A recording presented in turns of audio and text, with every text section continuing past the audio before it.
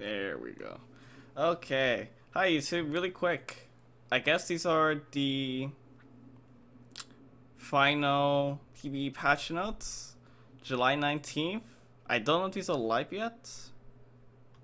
I think these should be live tomorrow. We'll see. I'm gonna say July 19th patch notes anyways. So let's dive right into it. Thank you to all those who tested PBE and gave feedback. For those of you who did, here are the final batch of changes you can expect going live. For those that didn't, full patch notes and info explain the shift from 11.14 to 11.15 will come out tomorrow. We hope you enjoy. Let's dive right into it. Radiant items. Hand Justice from 35 to 40%. It got nerfed, I think, last or like 2 PBE patch notes ago. So they wanted to buff it again.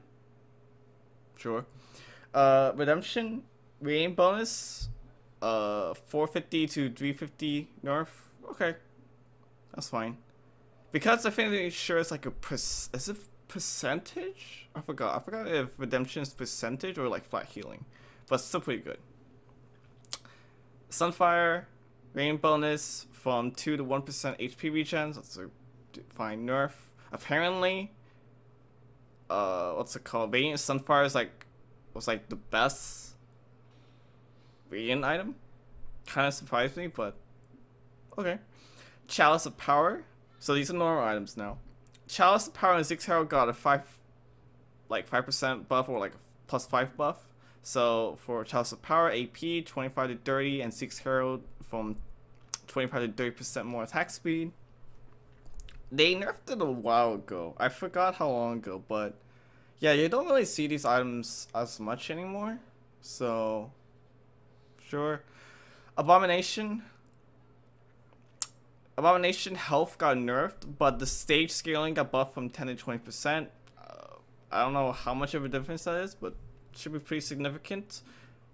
Going from like stage 3 to stage 4 or something like that. Abomination should feel a lot better in terms of stats. So there you go. Assassin 4 and 6 got nerfed. I'm kind of surprised. I think it's okay. So assassins are in a weird spot right now. The only assassin carry is Nocturne. So it's weird. I think Diana can be not bad, but I don't feel like it's really strange. Because you don't have great item holders and you don't have a great comp. Because your early game is kind of weird. The best thing you can maybe do is like, what's it called? I would say like Dawnbringer, have Kha'Zix hold items. And then you transition eventually into Revenant Assassins with like Volley and Ivern. But until you get to that point, it's really hard. It's really hard. Because you don't have great item holders. And you don't have a secondary carry for the most part. So that's weird. And 6 stats is a lot hard to get because I think you now need an assassin spat now. Because there's only 5 assassins in the game. I don't know. These are just my thoughts. Brawler 6 got nerf from 1800 to 1600 HP, minus 200 HP nerf. Sure, it's kind of hard to get 6 Brawler because, let's see, you have, what's it called? Gragas, Set, Sejuani, Nunu. So you can get 4 Brawlers relatively easily. But to get 6 Brawlers is kind of hard because you need Volley plus a Brawler spat. I don't know. I don't feel like Brawler is that good. It's okay, but it's pretty hard to play. Or it's also kind of awkward. I don't know. I don't really like Brawler in 5.5, but we'll see. Cannoneer 4 got nerfed and Cannoneer 6 got a heavy nerf. I'm kind of surprised they nerfed Cannoneer 6. I don't know who has gotten Cannoneer 6 because you need 2 Cannoneer spats and you cannot make a Cannoneer spat. You have to pray you get it from like the Tome or off Carousel. I feel like it's okay to give like a sort of auto win condition for needing 2 spatulas, but I don't know. I'm surprised they didn't nerf Canyon 2, I still feel like that interaction with like Tristana and Lucian's a bit much, but we'll see. Revenant 3, 4, and 5 got nerfed. 3 got nerfed by 5%, 4 got nerfed by 15%, and 5 got nerfed by 30%. It's pretty big nerfs.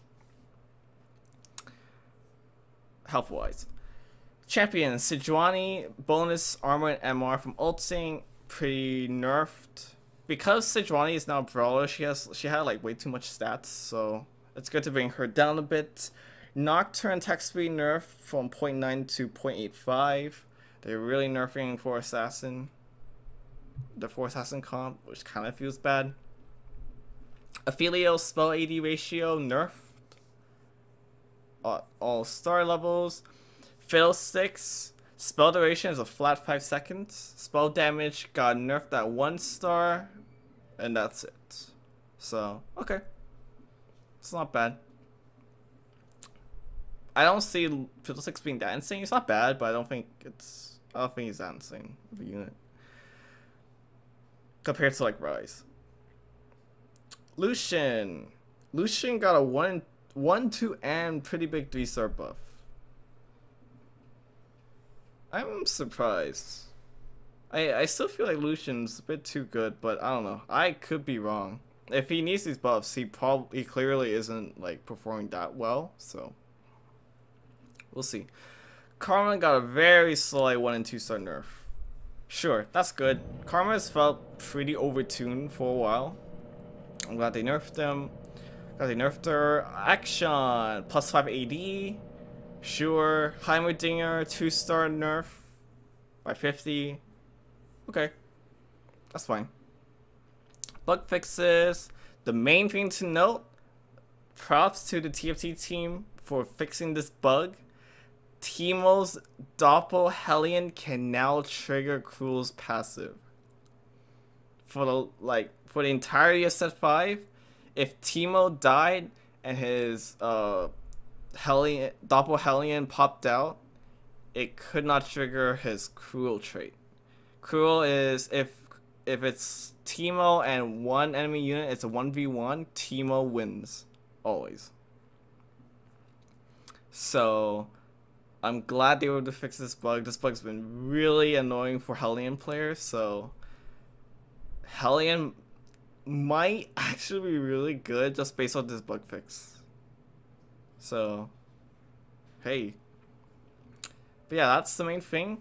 So that's gonna do it. Thank you so much for watching. Look forward to set 5.5 releasing this Wednesday, July 21st. I'll be grinding a bit for sure. I might stream this weekend. We'll see. I have to make sure I get everything done first, but I would love to try streaming again, even if it's not in the best quality. So yeah, that's gonna do it for me. Thank you so much for watching.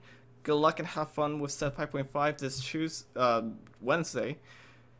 And yeah, good luck, have fun, take care.